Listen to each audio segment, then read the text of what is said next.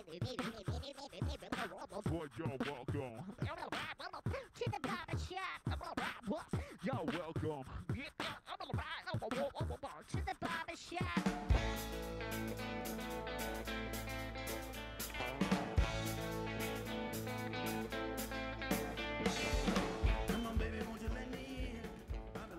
Podcast, Barbershop Podcast. That is Barber Shop Podcast, episode number 186, coming to you live from Boxo Studio in Hamilton, Ontario.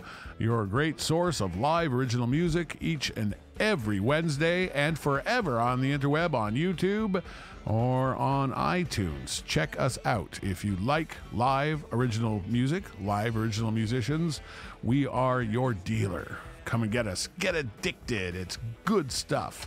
Ryan Cannon, Gary Greenland. It seems like just a little while ago I saw you, and here we are back again in the environment, the rich environment that is Barbershop Podcast. How you doing tonight, brother?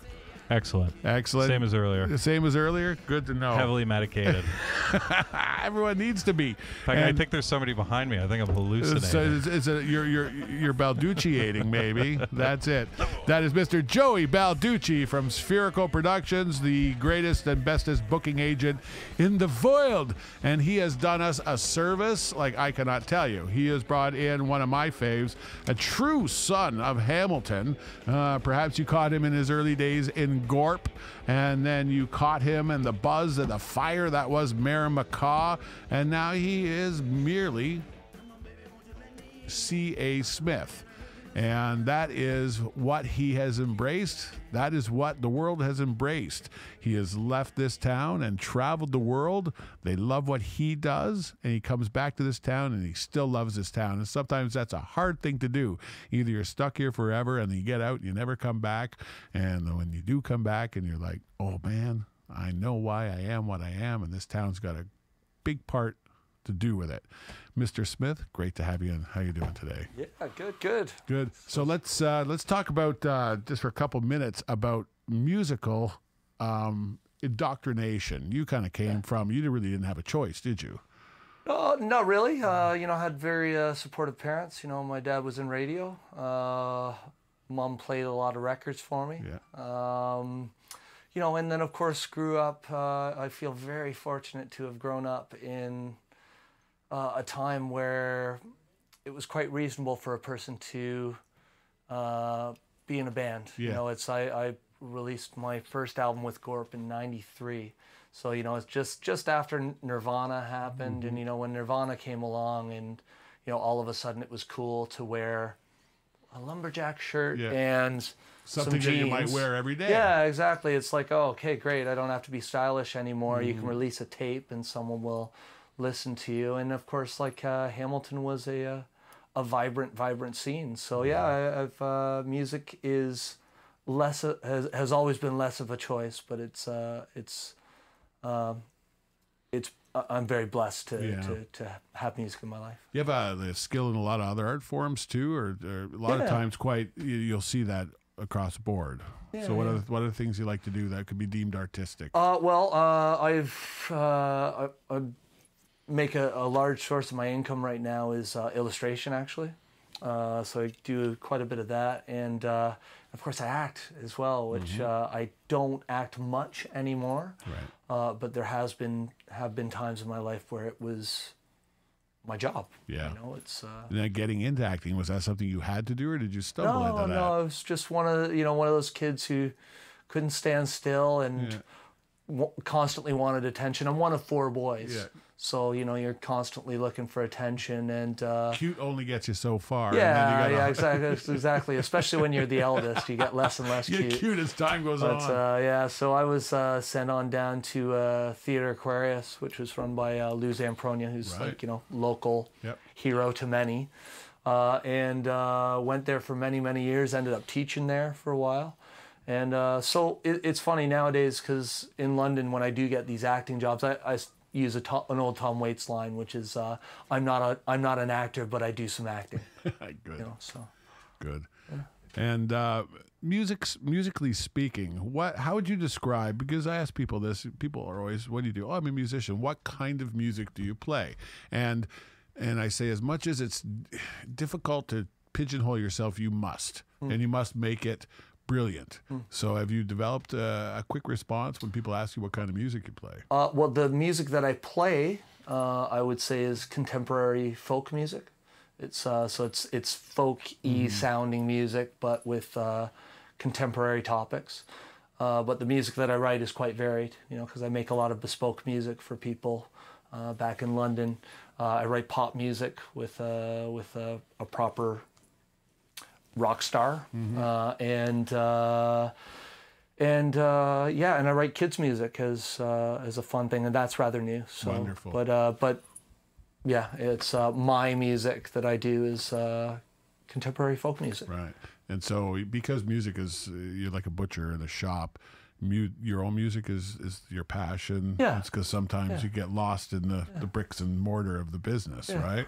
Sweet. And I know that when there was a transition, and I'll paraphrase what kind of went down. When you were with Gorp, it was, you started out, you were a drummer, and you enjoyed drumming, and you were a drummer who wrote, and eventually there was some a point in time when they were writing and kind of transitioning, and you felt the writing was on the wall, so you kind of branched out on your own, and from no great desire to do so, you became quite well known as a one-man band, where you would carry the hooks and tackle and everything along with you, playing a drum, and also kind of almost delving into a performance art element for it. Was that a conscious effort, or was it truly, because at a certain point people are like, oh, I just did it because I had to. They're not going to believe you and say, well, there must have been a plan at some point. I didn't have to. I mean, it was a crazy idea, because I did, as you said, it's like, I carried, by the end of it, I was 80 kilos overweight when I flew,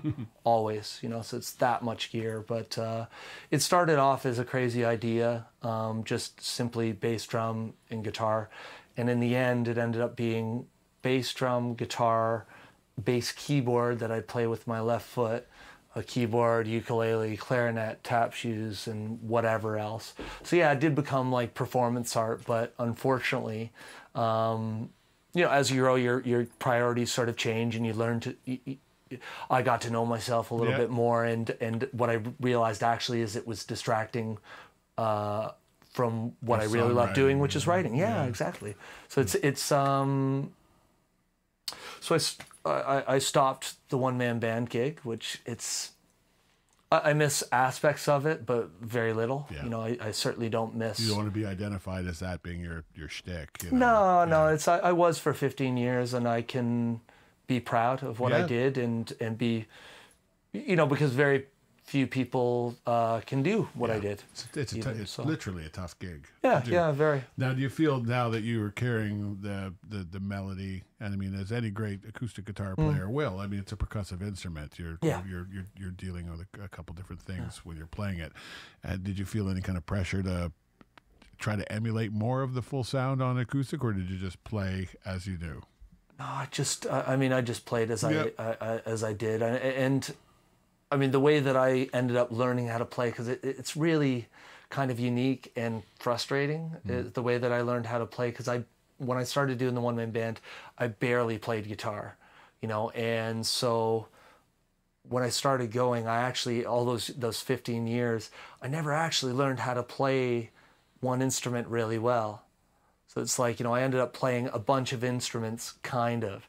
So it was like, a unique skill, but a skill that's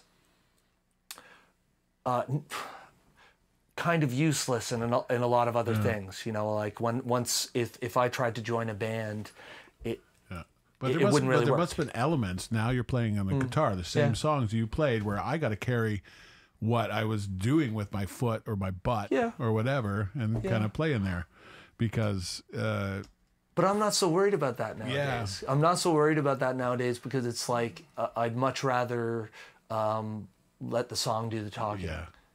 Well, on that note, let's do that. All We're right. going to start off with look, let me introduce it, and you got to tell me what it is, and then you got to tell me if you want to tell us what it's about or not. Yeah, well, I'd be happy to. It's called Son of a Gun. Right. It's about friends that I've known in Hamilton over the years. All right, and you get to hear it right here, right now on barbershoppodcast.com.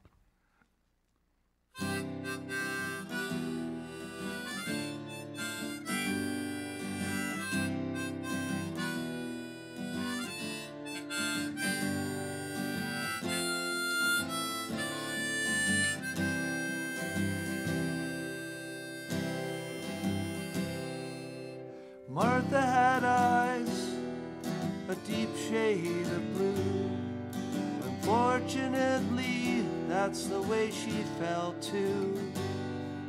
She was a friend to me and to you, admired but always so tired.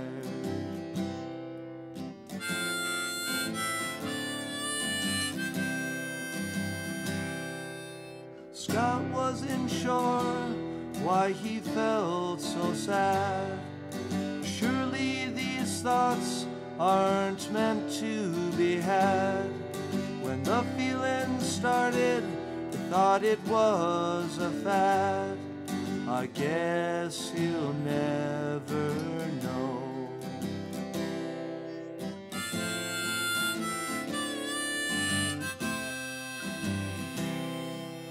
Steve said, don't sweat, you'll beat it, I bet. And Allie said, pet, there's no need to fret. And Paul said, that's life, you'll find a new wife.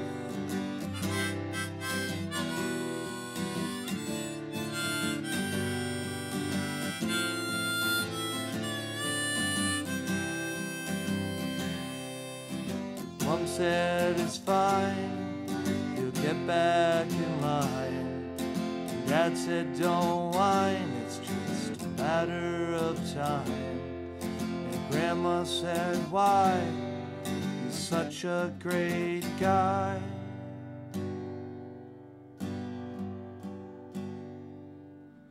Gordon was good, he also was kind. He wanted to see it, but he was blind. His friends and his folks couldn't see the signs.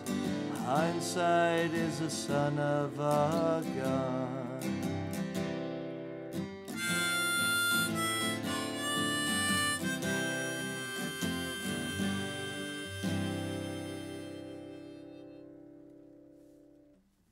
Wonderful stuff. Barbershop Podcast. I'm so glad to be able to share your music. As we say every week, there is a product, there is a market, and now thanks to the internet, we can get that product to the market. Yeah. And then we can get people's butt out and experience live music, because that's what it's about, right? Boy, you know, that's the way you have to experience it. And then you'll buy your CD and you'll share it with your friends. I'm going to announce right now, June is going to bring a new fan to Live Music Month Barbershop Podcast. We're going to set something up. I see the same bunch of faces, great faces, people I love, but we think here at Barbershop Podcast it would be easy to talk. You got 30 days to bring somebody to a show who's never seen live music in a club, who thinks you have to spend $400 to go see somebody at a big concert. And his great idea, you know, and it's like, let's make this month, and you know, we'll see who the champion is, and maybe there'll be some wicked prize pack. I'll start getting some businesses to kick it in. Whoever brings the most fans in this month will be duly rewarded. Let's do that, because they'll thank you when you go out and they say, you know what, that is such a great thing, because it's too much of a great... It's funny, like you talk about that, and I was speaking about that this week in reference to an act from Wales, actually, called Kate LeBon. And she finished playing a little while ago, and I said, I got a nice compliment for you. And she said, what's that? I said, you make me feel like a teenager. Not in the way that you may think. And what I meant by that is that, like, you know, especially growing up in Hamilton, where it's like, you know, it was such a great scene. I remember the first time I ever saw like bands like Shallow, North Dakota, or Gleet, which is, you know, going way back, or Cyan Spheric, or, you know, like truly great bands that would come off the stage and maybe have a beer with you after or something like that, and that make you feel like, wow, like, maybe I can do this too. Yeah. Maybe I can do this too. Not only maybe I can do it too, but also maybe I can be great one day too. Yeah. And it's really special. And it's of course, the scene won't happen without people supporting it. It's true. It's true. And there's nothing like bringing in a new sign. I don't know if we just want to keep it to ourselves, or we're not quite sure or shy, but I'm going to do it. I think Carol, I think across the street, I'm going to drag her butt out. Good. Start with your neighbors, because you see them all the time. All right, we're going to give a shout out to one of our great neighbors, and that is our friends at hamiltonartists.ca. They are printers. They print stuff on stuff. In fact, they print anything on anything. They're at 1141 Main Street East, and they're committed to helping small businesses, artists, and musicians to get your name, your face, your band name on a hat, on a T-shirt, on a mouse pad, on a hoodie. You got to get out there, as you can be as great as you are, but you can't be that shy. And if you're not the kind of person to stand on a soapbox and tell everyone how great you are, then get a bunch of shirts to do that job for you, or whatever it is. They're the people that we go to. They're the people that we think you should go to. They've got online offers. You can set up an account. You can go there in person. They've got stage wear. They've got vinyl wrapping. They've got jewelry. They've got everything from keychains and plaques, trophies. Great little place, and it comes down to the people. You can talk to them, tell them what you need, tell them what you want, tell them what you can afford, what your budget is. They will work with you. HamiltonArtists.ca, and of course, they're musicians. That's why they love us, and we love them. All right, we're going to talk about music, and we're going to talk about a CD. And you're about to take off. You're going to go west, right? You're going to see this western side of Canada again. I'm not actually. Not? I have to go back to London actually. Oh, so you're wanted everywhere in the world. I wish that were true. So I'm wanted back home to do the dishes. Why do they like you so much? Like they've really embraced you in England, haven't they? Yeah, it's England's been a good move for me. Do you find that Hamilton? And I think about this sometimes, because it's nothing worse than a dad who thinks you're a piece of shit who won't have the balls to say it. Sure. At least if you can't have a great dad, at least you should have a dad that says you suck, right? Sure. Because it gives you something to grind your heel in and kind of push. And I think Hamilton, I ride that one sometimes, because we really do produce a lot of great musicians here. Because you don't get the adulation without working for it. And even if you do, you still won't get it. And then at a certain point, you have to realize that's not important to me. I'm doing it because I believe in what I'm doing. Yeah. I like what I'm doing. Anyone who lasts a certain amount of time, is definitely got to be in it for the right reason. Any kind of musician that has lasted, that I've ever asked advice from, which it's been a few, all have the same advice, which is just stick with it. Stick with it. And I'll add this, you mentioned, to mention Hamilton again, that and I say it all the time, I've been all over the world, seen all sorts of fantastic people, and still some of the best musicians that I know are here in Hamilton. Yeah, it's true. Oh, it's absolute. Mark Raymond. Do you know Mark Raymond? Yes, I do. Best musician that I've ever known, and he's perfectly happy sharing his gifts with no one or a very few people in Hamilton, and there's something magical about that as well. It's true. It's true. You can't swing a cat in this town. All right, we're going to listen to a tune now called "Life of a Building Downtown." Anything you want to tell us about this particular song? It's about James Street in Hamilton. This entire album that I've done, although it was recorded in the Steel City of England, Sheffield. Sheffield. It's about my experiences in Hamilton, and it's an a cappella number. Love it. All right, we're going to hear it right here, right now. BarbershopPodcast.com. They built me up like a stack of cups, brick by brick, with a box that goes up and down in case you need a lift. They filled me up at infancy, no time to be confused. Though hard at work, I must admit, I like being used. I've heard it told when things are old, just tear the whole thing down. But there I was, and here I am, a building downtown. As time goes by, business moves on, the visits less and less. I've heard they've made another one. I start to feel a mess. I knew it was bad when people left and found a new place. But I never thought they'd nail these boards across my face. When things are new and shiny, people come from all around. But look at me, I'm not a pretty building downtown. Now it's been years since I was born, seems more since I fell ill. Almost gave up and now I found there's hope for me still. People struggle just like me, and I'm inexpensive. They bought me, cared, and fixed up a place where they can live.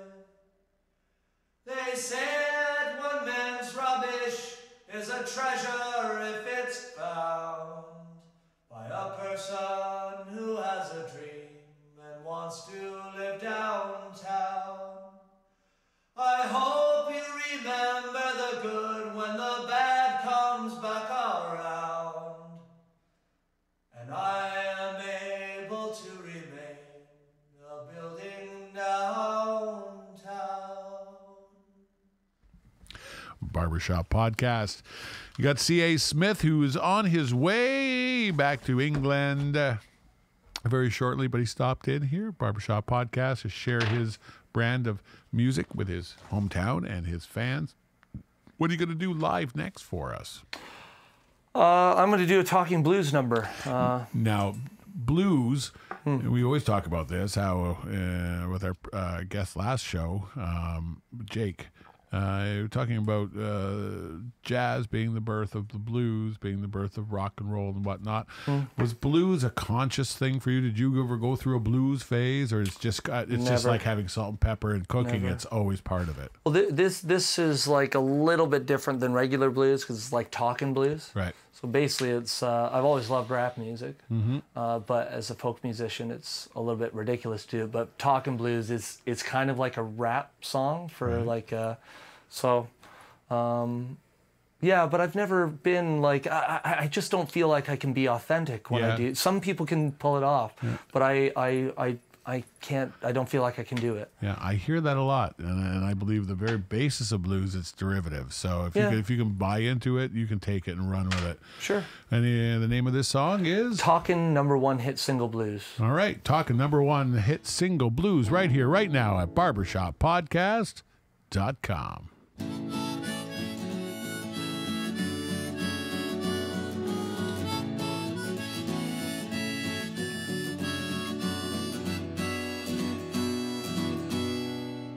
Before I die and my time is done, I'd like to have a Christmas #1. So I wrote this song and I wrote these words. Now I have to win the X Factor to have it heard. So I went on down to Simon Cowell. I thought he might think I was foul, but he liked my songs and he liked me too. And I said, okay then, what do we do? He said, C.A., you're a nice guy, no doubt, and I would really like to help you out. But the problem is, since 2004, people don't buy records anymore.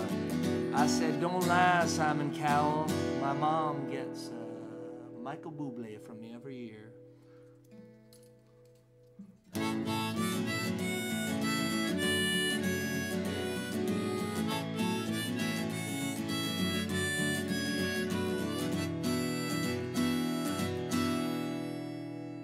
Then I thought it might be safer to try and get myself in the newspaper.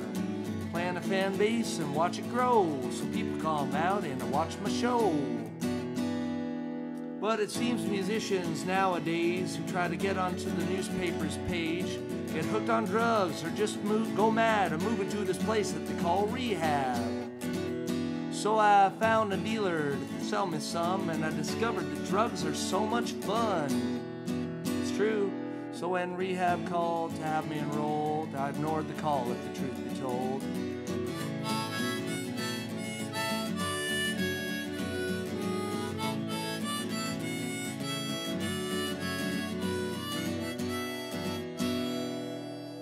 I was doing some shopping at the 7-Eleven when God himself descended from heaven.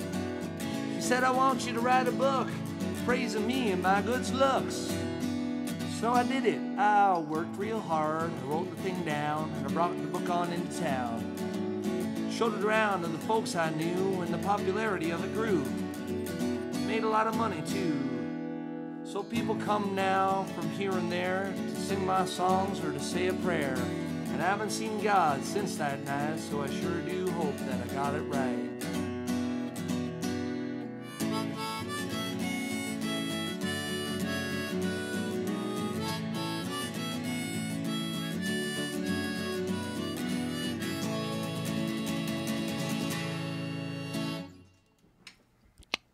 Gotta love it. Gotta love it each and every week on barbershoppodcast.com. 186 episodes. You can catch us every week, every Wednesday, usually sometime between 8 and 9 on Twitch TV.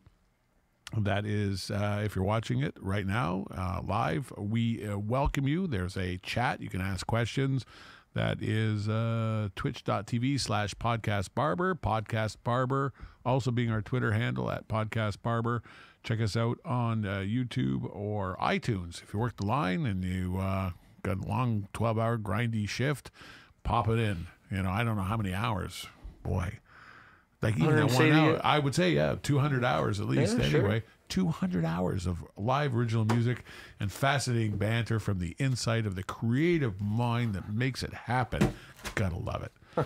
Now, let's talk about the recording process. Sure. Do you find it easy to kind of produce what you have in your head, or is it a torturous thing that you're never quite happy with that? When I was young, yes, it was difficult and torturous, and nowadays I just kind of have to be patient and wait for it to come. Yeah. It's more and more nowadays. It's the songs kind of come out almost fully formed. Yeah, and but it's just from practice. Yeah, you know? I wrote my first song like 25 years ago. Wow. So, are you kind of spotty with your songwriting, or are you steady Eddie workmanlike?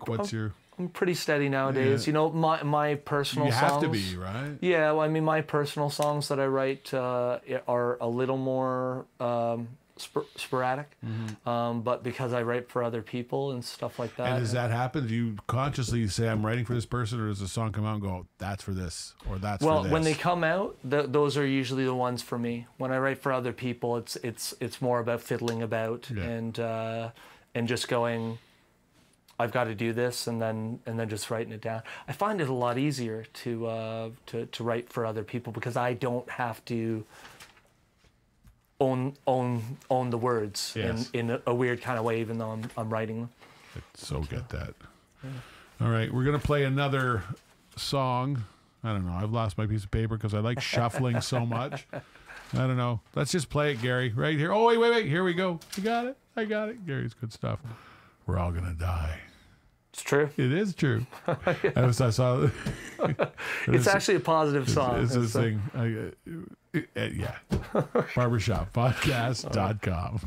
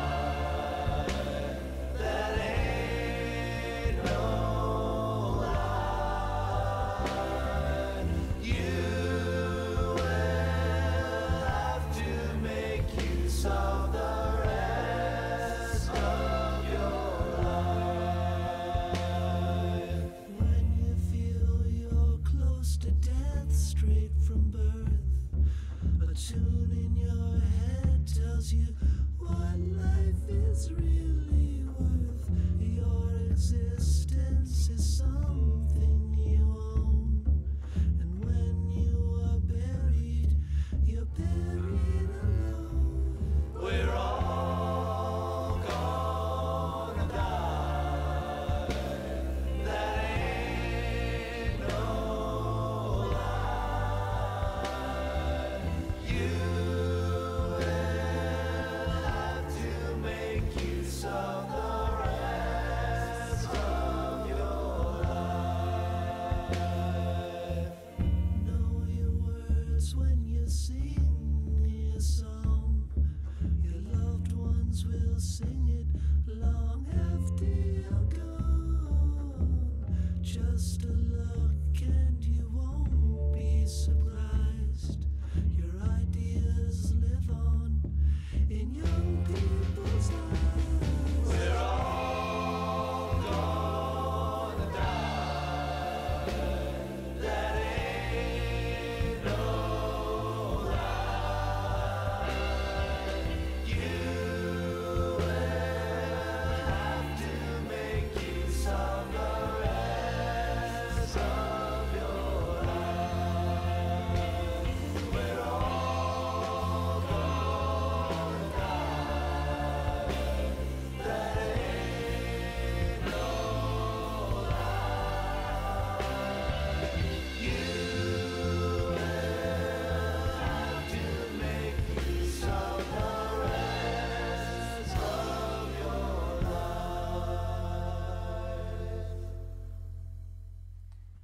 Music is community. This is the sort of thing that, be it a church or it be any kind of procession, or if you're playing for yourself, you're still kind of evoking spirits and delivering it to other people, right? Do you find, and I desperately try to constantly pump air into music as something important. I feel it's undermined and it's overlooked. I feel that people take it incredibly for granted. They don't realize the benefits that it has. I liken it to food, whole food, real food versus processed food, where the convenience or the stackability takes precedence over what it does, let alone the cultural aspect of breaking bread together with people you love. Do you find yourself disenfranchised with this business, or do you not let the business get in the way? Well, the business is kind of irrelevant. It's which has gotten me into. I've said that before, actually, and it got me into a bit of trouble where I had it was very nice. You know, a friend brought me out to meet all of these record executives because I just released a popular video and, you know, was trying to get me to know people, and they were talking about the state of the music industry and stuff, and I said, well, with all due respect, what you guys do is really kind of irrelevant, because it's, you know, like we were talking about like earlier about how if you're going to be in it for any amount of time, you're going to be doing it for the right reasons. Yeah. So its music will live on, and music is magical and special, like you said. Self-cleaning. Yeah, you know, London Bridges Falling Down, that's a song, you know, that's lasted however long it's been, you know, 300 years, and there's songs that have lasted even longer than that.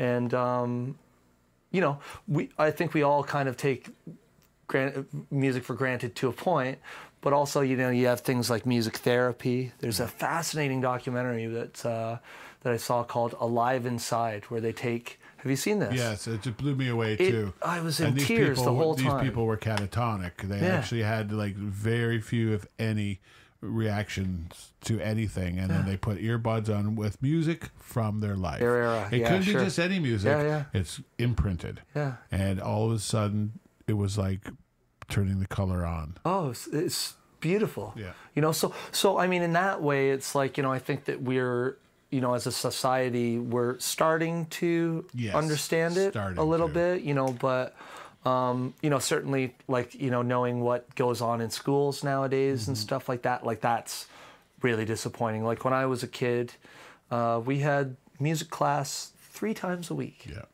3 times a week. And that was from like elementary school on up to you know, on up to high school when then they gave you a choice whether you wanted to take music or not. Hardcore, yeah. Yeah, you know, and it's like, you know, that's I think really disappointing. I think there was too many Mohawk jazz grads, I think, that were reapplying for teachers college. They were like, no, can't be doing this. All right, Barbershop Podcast, your source of real live original music. You're going to give us another taste of real live. What have you got in store for us now? Oh gosh, I'll play you "God Is Not My Friend." God is not my friend. I like the way that sounds. All right, you're going to hear it right here, right now. BarbershopPodcast.com. God is not my friend. He is nothing but trouble. He borrows more than I can lend, and then he asks for double. He never writes an IOU. Just trust him till your days are through. I'll get no payback in the end, 'cause God is not my friend. God acts in spite. He'll allege that he is perfect. His actions aren't so nice. He will claim they're all a test. He acts like such a hypocrite. He acts like such a hypocrite when making little children sick. Praise his majesty and might, 'cause God acts in spite.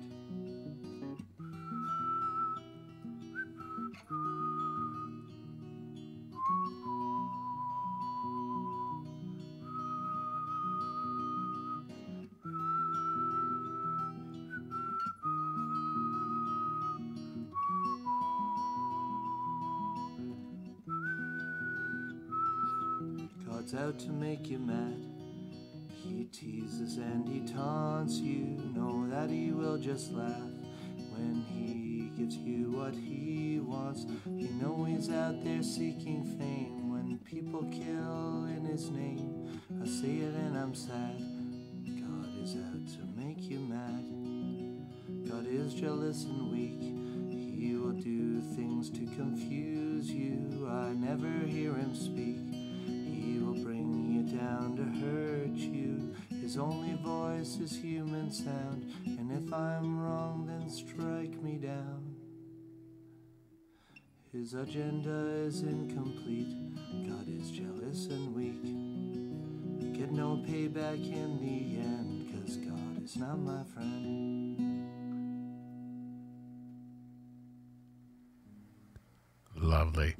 A sentiment that you can say and that you can sing. And it's a great thing about being an artist, you know, unless you're in Vladimir Putin's Russia or, you know, the wrong place in the wrong time. But we are fortunate because I've always said that's one of the main reasons for this show is that musicians in general have a great ability to. Well, may I quote Bob Dylan? Sure. You can kill a person with kindness as well. That's true. You know, so it's what I always think when I play that song, because it's like, you know, it's not a sentiment that everyone shares. Yeah. But as you said, we're allowed to speak our minds, and you're allowed to disagree with me. Yeah. No, I agree with you 1,000%. And I just find as I started this show as very much an outsider and reveled in the outsiderness, and then realized there's way more of us on the outside than there are those in the inside. Yeah. And then just almost like Joseph Stalin saying there's a quality to quantity, you know, and it's all its own. And there's also a great power in being disenfranchised. And it's just getting together. Absolutely. You know, combining, and we spoke of that right off the bat, where the power of focusing those energies, and it comes quite quickly. Any kind of revolution, it may seem like it was a flashpoint in time, but that was a long time simmering. Oh yeah. Yeah, before it happens. I think that, well, I mean, certainly there are places all over the world that are on the brink of it or in the process of it at the moment, and you know, they're exciting and scary times. You know, I couldn't agree more. You know, I was in London for the riots. You know, it's like, you know, there's something happening over there that's like their music and their fashion. It seems to be about a year and a half ahead of when we get a whiff of it over here. Well, I mean, it is one of those things. You know, that it's you know, if you're gonna work in fashion anyway, it's well, if you're going to work in fashion, there's only 4 places you can really work, you know, Milan. New York, London, Milan, or Paris. And music, I mean, anybody who travels will eventually, and does well, will eventually end up in London. Yeah. So, you know, it's a big city that a lot of people What's fancy. The population? Is it 12 million? 7 million. 7. Okay. 7 million. So it's only about 2 times as big as Toronto. But still, it's like concentrated because it's a world, right? And do you feel like, I would think the creativity kind of like would run through you. Like people talk about New York. When they go to New York, there's an experience that's very, very uniquely New York. Yeah. Were you have any expectations when you first went, and did it meet those expectations, or was it? I had expectations that weren't met, but it's because I'd never been there before. You know, I really didn't know what to expect, and I mean, once I got there, I was quite surprised. And it's like I when I got there, I kind of very quickly realized that if I knew that it was actually a possibility to go and live and work in London, and it was easy as it ended up being for me to do that, I probably would have done it a few years earlier. Yeah. But you know, I don't know if those few years earlier I would have been ready. Yeah. But yeah, it's the city's buzzing, and if you want, it's literally a place where it's a city where you can get anything. You can get anything you want, and 4 in the morning you can get any kind of food you want. It's you might have to travel a bit, but and people come from every walk of life. Every part of the world. Yeah, it's very culturally accepting city. Yeah, absolutely. And it's quite a, you know. Very few places in the world that are actually like that. I think there are a lot of places that champion themselves as that. It's tough. I heard it's like Toronto. It's getting ridiculously expensive, and it's hard for artists to survive and find a place to live. It's absolutely ridiculous how expensive it is. It's getting very much like Toronto, but even more extreme because England's more expensive. Yeah. You know, to get a house is you're looking at around prospect. Right? Yeah, well, you got to get together around $800,000 for, and that's for like apartment. Flat, yeah. But this, the disenfranchised people and, revolution and all this stuff, this is where this is coming from when people are striving to get to the middle class, because the class system is very much intact in England. Like people love it. Like, who's the Queen? Yeah. Like, I love the Queen and everything. Like, she's doing a job that people want her to do, but who is she really? We know better now. Is she ordained by God? No, she's a rich lady. And the class system, it's like, it's very much intact there. She's and celebrated. Rich lady. Yeah, she is. She is. Every country wants that, though, right? You need to have your something on the hood of your car that says, "Hey, you have arrived." Yeah, I mean, it's. I mean, I certainly have different thoughts about it now that I live in England. You don't seem like you carry any bitterness with you, though, at all whatsoever. You don't seem like a very angry man for a folkie. I'm not angry, but I think that I've given a great deal of thought towards empathy as over the last few years, and what I've figured out, and I mean this at the risk of sounding condescending, is this is just something that I had to figure out, is that empathy means not only relating to the people that are down and out and doing worse than you, but it's also relating to the people that are doing better than you, and the people that you agree with, and the people you disagree with, and the people you like, and the people you don't like. Empathy is it's for everyone. Really, truly trying to understand even the most awful people. So it's when you empathize, it's I get sad more than I get angry. Like if I, like my wife said the other day, because we speak about this a lot, and she goes, gosh, how do politicians sleep at night? She'd never thought about that. And it's like, that could make some people very angry when politicians are just interested in a career as opposed to helping almost people. To the point where someone like Bernie Sanders is ridiculed as a freakazoid. I love him. Isn't he wonderful? Like 30, 40 years being consistent and wonderful, and he's still viewed as a weirdo that there's no way that could work. And it's and you shake your head and think, do you really have to surrender all of those things to enter that walk of life. For me to be a politician, do I have to surrender? Well, he's a rare breed, and this is the revolution that we're talking about. It's true, and it does. It won't be on television, and everyone's being exposed at the same time. Yeah, it's, and you're not putting that cat bat in the bag. And also, another thing, if or when, which is a very good chance that the next president is going to be Donald Trump, that revolution will come mighty quick, very, very on quickly. The heels. Which that's very, I hope that's not the case. I hope it can be a peaceful I think for people like us who've been saying these for years, to have someone who is like your atypical, your prototypical privileged white man, and your prototypical establishment looks good on paper candidate in Hillary. And to the people who aren't actually walking in the street, that seems like your best bet. Completely ignorant that how detached and how discontented the rest of the nation is with that they're willing to look at this old Jewish grandfather and believe something again. Yeah. Well, it's like, and again, it's empathy. Yeah. It's empathy, like Bernie Sanders is a person who can empathize. Yeah. Now, even, and Donald Trump. Now, okay, how can I empathize with Donald Trump? Yeah, I do. He's a rich guy.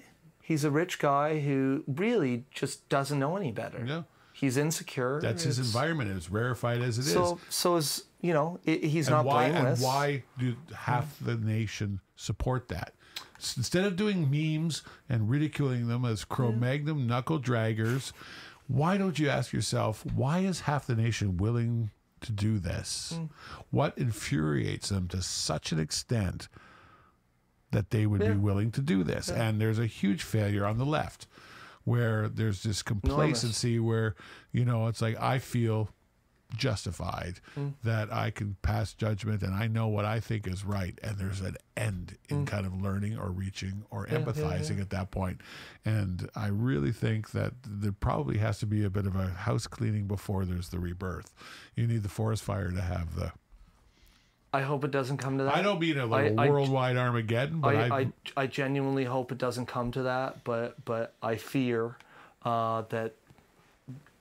that may be what happens if things keep going like they do. It's one reason never, if you're ever considered suicide and you're full of depression, things change overnight. You don't know.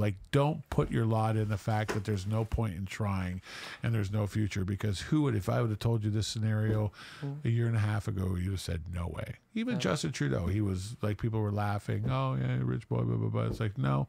And I said, I said, if he combines the kind of moxie of his father and a realization that you have to accommodate so many walks of life in this country and not seem like you're ingenuine, and you're going to annoy everyone from every walk of life who expects you to be laser beam focused on their interests, because in fact you have to spread it out. But as long as you're genuine on those fronts, history will judge him. But it's like, good on him. Good on him that he's reflected that this country values those sort of things. And I for one, as a Canadian, appreciate that we're respected around the world. We really are. It's my passport that I have has helped me and then some. It's really, you can walk into a lot of countries and have a Canadian passport. They won't even ask what you're doing. Just go ahead. They're not interested in staying in our country. It's they come from a great one themselves, and I'm very proud. I'm very proud to be Canadian. Well, and from Hamilton. Hamiltonian. It's the first thing that usually people know about me. And there's a Hamilton in almost every country. It's one of those names it seems where a lot it's like of you them. can find that they're here, there, and they're everywhere. Yeah, and they're all they're all a little bit sketchy, from what I understand. I love it. Yeah, well, all right. We're going to do a song off of your disc called Best I Could Be, which is what you are. It's what we all strive to be. Anything in particular about this song you want to tell us? It's just about I'll let the song speak for itself. That's what I'd love to hear. BarbershopPodcast.com.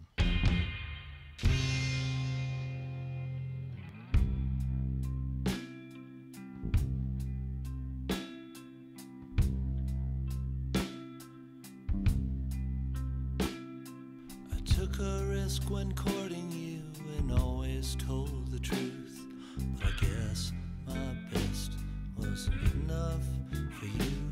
You made me see the best in me, I know you saw it too, but I guess my best wasn't good enough for you.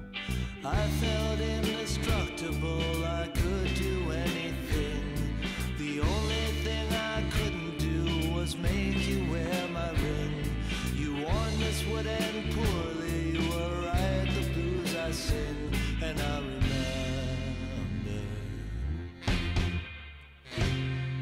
You said no, you were ready for love. I thought I'd prove you wrong and never let you go. But now it's been so long, you had me beat. But you have made me strong and you'll see the best I can be.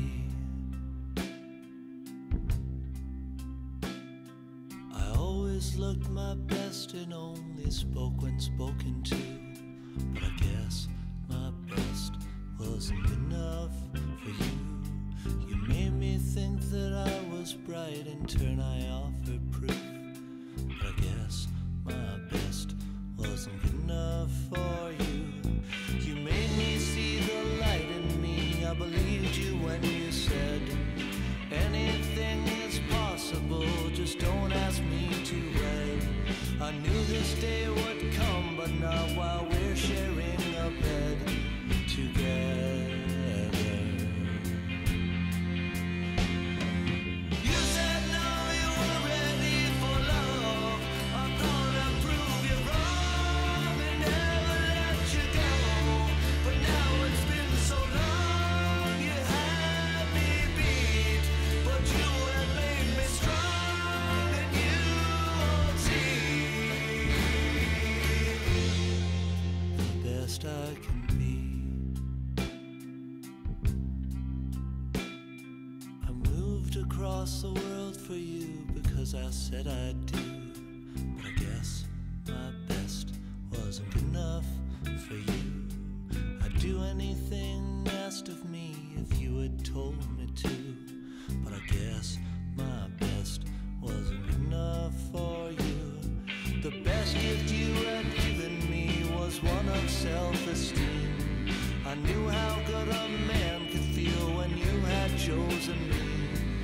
My next lover has her work cut out for her, until then I'll be lonely. You said no, you were ready for love.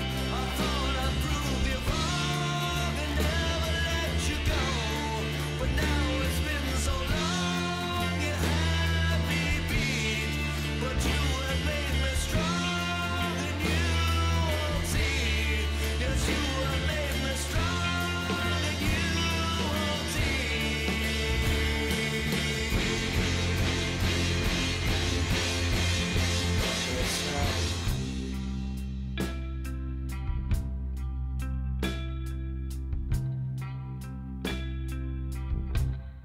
On the edge of passing out. Well. Hey, Coming in. You caught us. security. Everyone should enjoy film and movies and experiences. And music is probably, you know, you think about it, there's music in films, right? There's music in everything. When we whistle to ourselves, I can't see them ever not putting, I mean, they may stop putting AM, FM radios in cars, but there'll always be a link. Yeah. I think people kind of need it as an augmentation to their heartbeat. And I'm so glad that you came in because you added a big part of that and dimension. Really enjoyed the intelligence, the foresight, the insight that you bring to it. I wish you the very best of luck in your career. Keep representing Hamilton. And we will share the show. You will share this show. Who knows on next week? I know who's on next week. Check us out. barbershoppodcast.com. Thanks for having me. Thank you. Cheers.